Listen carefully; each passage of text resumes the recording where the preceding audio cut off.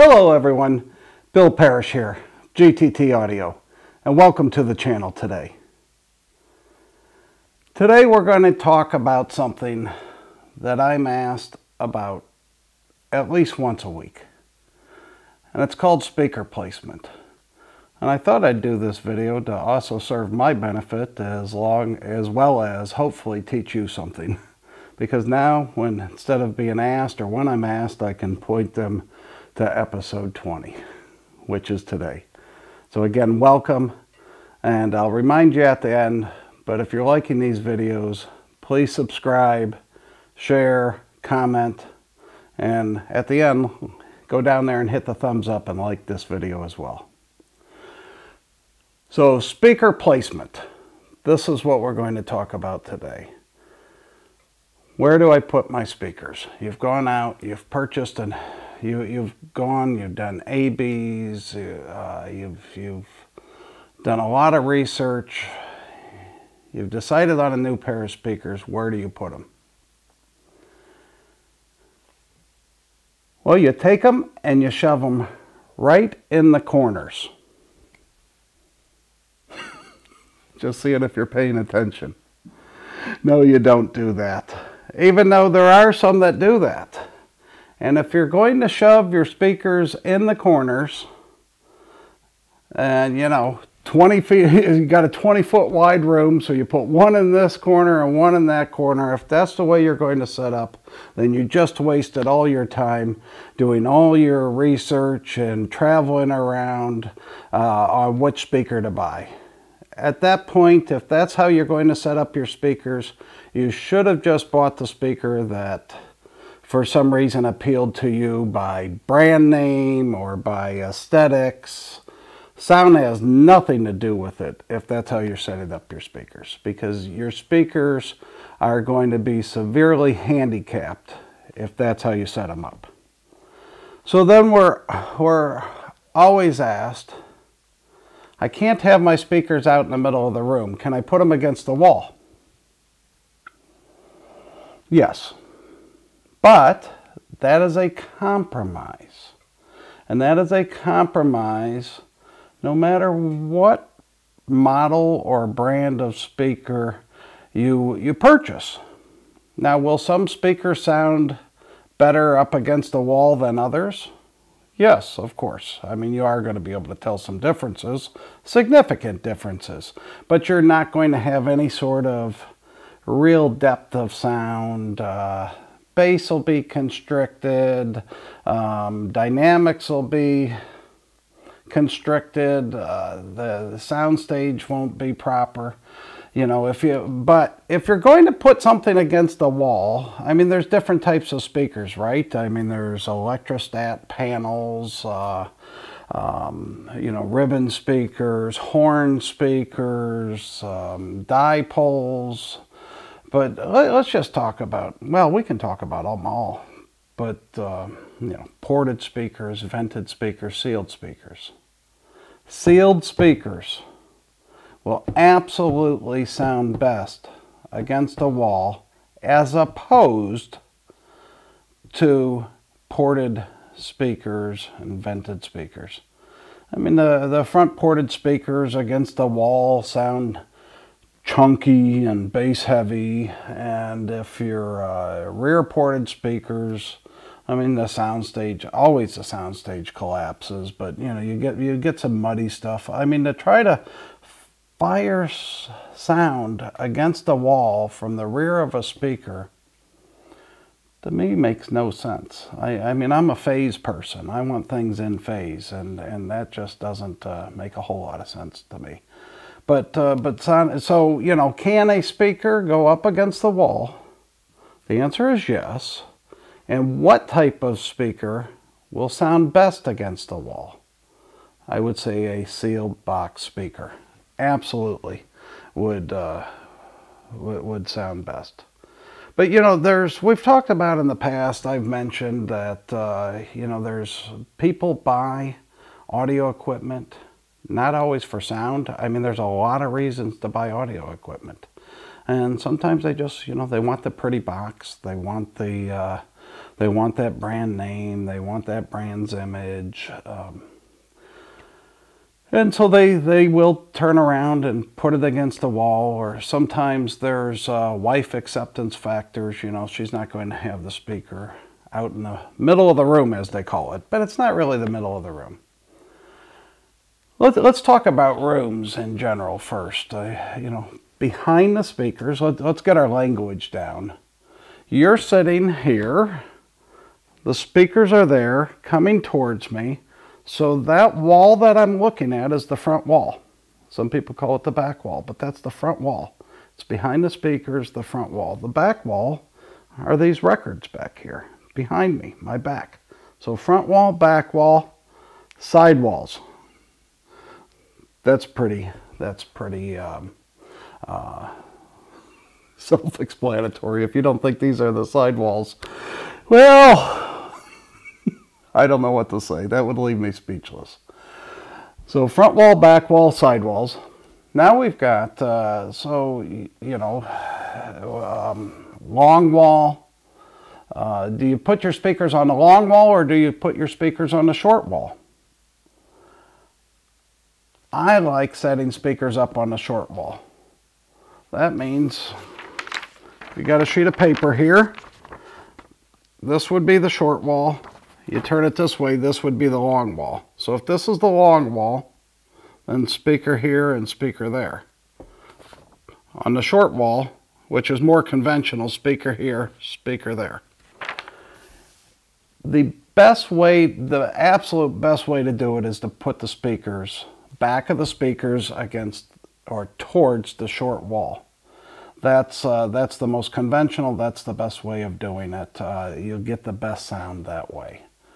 There's always compromises, and there's times when how the room's laid out, aesthetics, usefulness, you know, windows, doors, you know, the balconies, etc. You've got to put it on the long wall. The long wall gives you killer bass.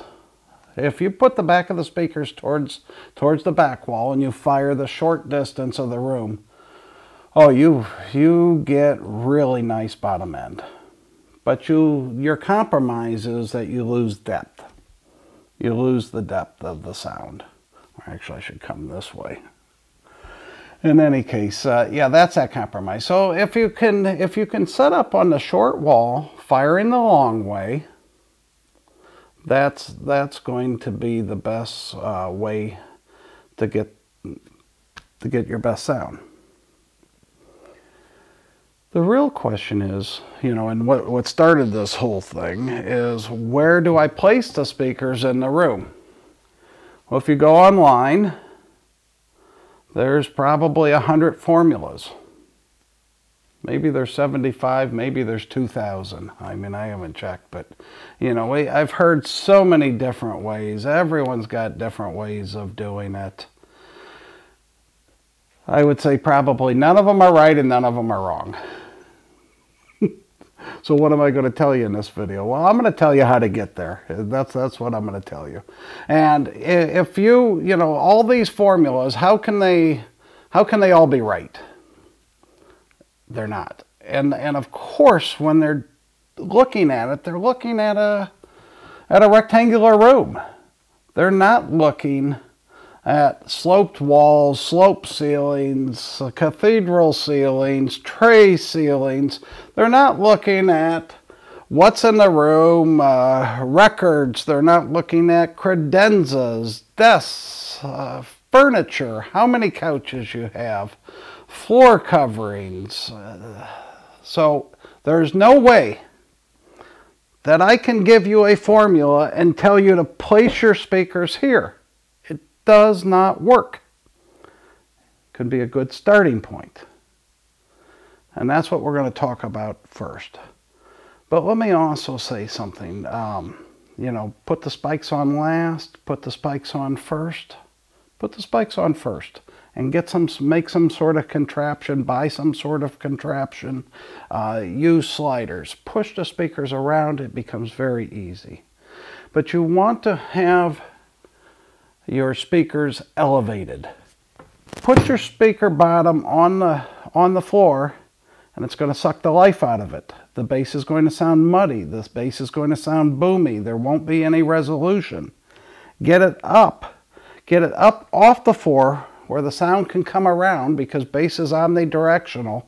You get resolution. You get deeper bottom end. You hear into it.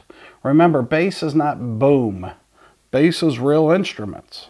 And you want to hear that resolution. So get it up. That way you can hear it. This is very easy. I can walk into just about any room and have a speaker completely dialed in less than 10 minutes. Less than 10 minutes. Of course, I have 26 years of experience, but I can guarantee you can get there very simply. So if you're doing it yourself and it takes an hour, I mean, you just spent 10, 20, 50, 100, 200,000 on a pair of speakers. You can, and if you're spending in the upper ranges, the dealer that sold it to you better be there installing them. That's for sure. I know we do. In any case, what's the formula? All right, this is not magic. Here's what we do. And we don't put a lot of dots around because the dots don't get you anywhere. Measure the length of the room. Measure the width of the room. Now take the length of the room. Oh, and one other thing. Always measure to the speaker's tweeter. That means if you're going from the front wall to the tweeter, you've got to go over the speaker or to the side of the speaker. You're always measuring to the tweeter. And when you measure from the side wall, you're measuring to the tweeter. Let's do sidewall first. Measure the width of the room, divide it by 4. You want a quarter. Bring the speakers in 25%, 1/4 from the sidewall. Okay? Right in from the side. Now, measure the length of the room, put a piece of tape down at 1/4 and at 1/3. So now you've got a window. You've got a window of a couple of feet maybe.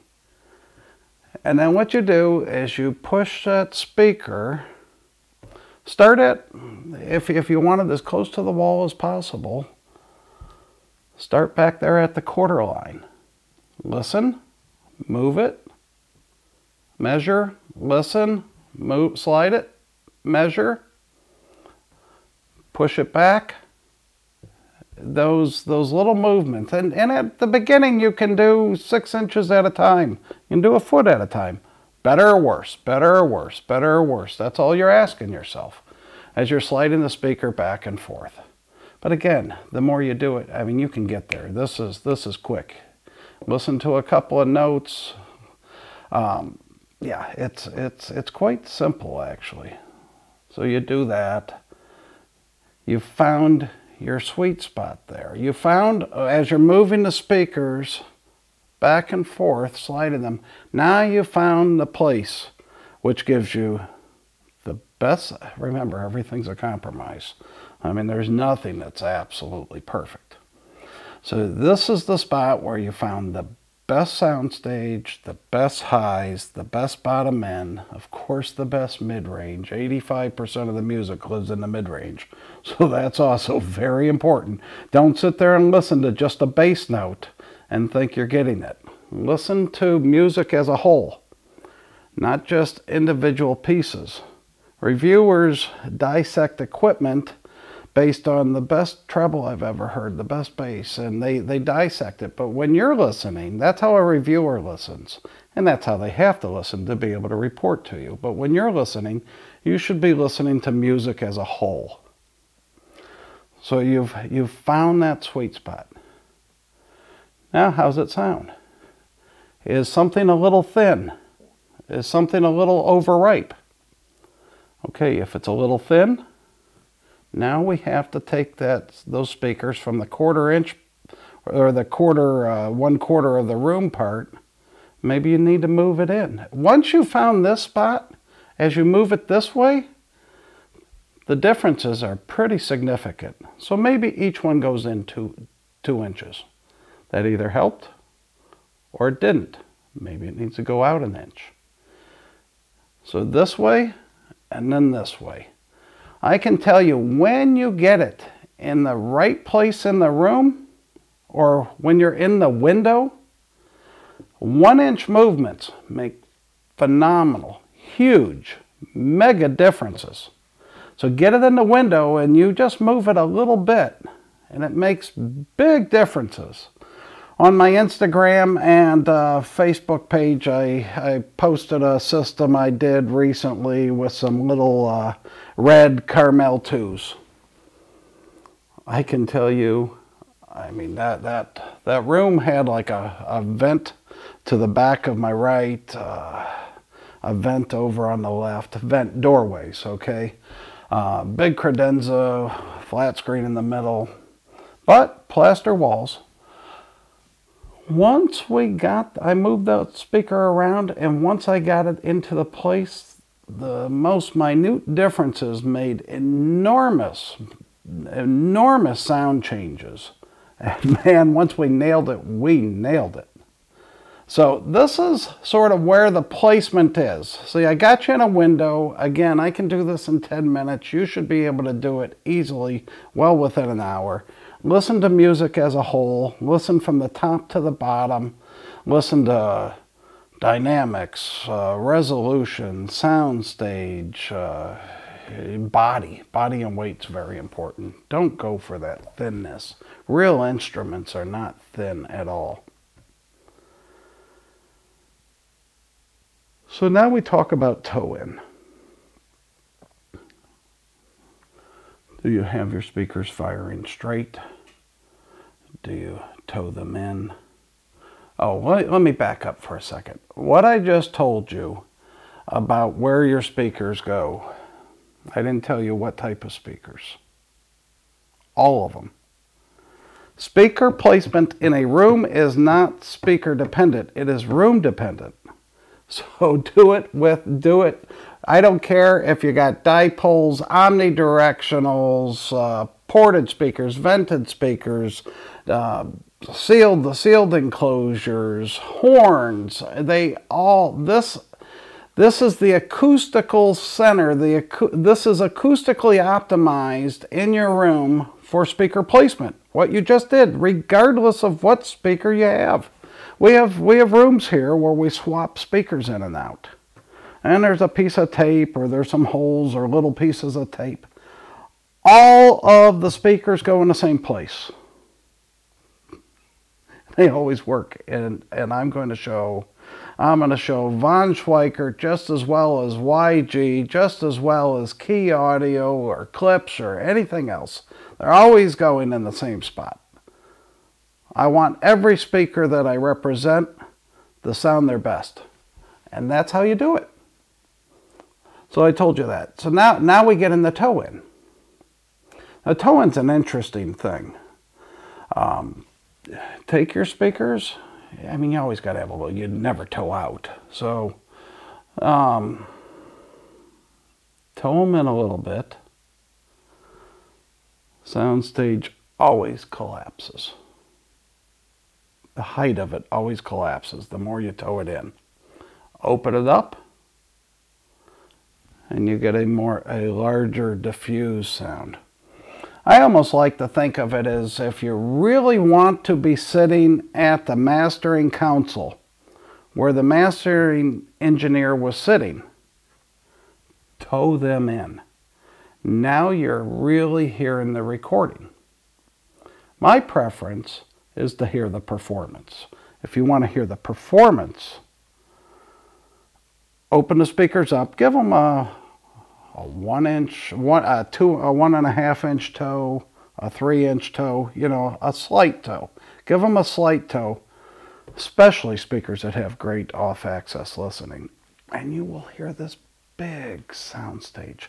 you hear this resolution. You don't get these etched pieces. You get, people that come here know, you get defined images here, but you also get this huge sound. The speakers also completely disappear. I find that when you toe speakers in, the speakers are heard more as well. This is strictly a matter of preference, in my opinion. Toe in, not the toe, the degree of toe, a complete and utter matter of opinion. Nothing else.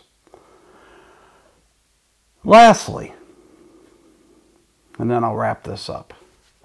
What do you put your speakers on? You know, we talked about moving them on, you know, the feet or the wheels. So Wilson comes with casters. I think everybody should come with casters. The absolute smartest way of doing it for placing speakers. Get some casters and roll those things around. Anyway, so now you've placed your speaker. What you want to do is literally nail them to the floor. I mean, take those spikes, put some weight on it, get them to the floor. If you could, I mean, you know, a piece of rebarb right through the floor, connected to the floor to the speaker. I mean, that would be the ultimate, I think. But you want that speaker as sturdy as possible. There's companies out there making footers, or they move around. When a speaker, especially if you're playing loud, if you're playing big music, I mean, you're moving air, you're pushing. If you're pushing this much air, even on a microscopic level, that speaker's got to come back. And now you're pulling, and then the speaker's going this way. You do not want your speaker to move. You do not want your speaker to move. It's counterintuitive. Having your speaker on a very firm footing will always sound better. Like I said, if I could, I would nail it to the floor. I would take rebarb to the floor and just did it. I know someone that put concrete pads. Well, that's another thing. I keep thinking of more stuff because this conversation really could go on forever. If you're on a flimsy, flexible floor, get a strong base. Get a very strong base and mount your speakers on that. I mean, I've got a reviewer friend in New York City. He's got, you know, speaker bases. I mean, even if it's a giant piece of butcher block, get something that gives some foundation to that. Your speakers will pay you back 100 times over. So put that speaker on something firm. You're going to get better imaging, you're going to get better dynamics, you're going to get better soundstage. Well, I hope this made sense to you. I'm sure there's people that do it differently, and I'm sure, you know, I'm going to ask you to like this video. There'll probably be some people that disagree and not like it. Oh well. I can tell you that we get very good sound here. We win best of show at every show we've ever done. We go in and we do installs. Our customers are always happy with the speaker placement. So I've, you know, everything's a compromise. I cannot give you a, you know, if you give me, my room's 8 by 10 or, you know, no, let's hope that it's bigger than that, but, you know, my room's 13 by 26. I can't tell you exactly where to place it. You have to do this because I don't know if you have a soffit around, I don't know what furniture you have, I don't know the desk, the credenza, the floor covering, etc. It's a little science, it's a little magic, it's a lot of listening, but if you know what you're doing, you can get there quickly. So again, like this video, share it, comment below, and subscribe, and we'll see you in 2 weeks.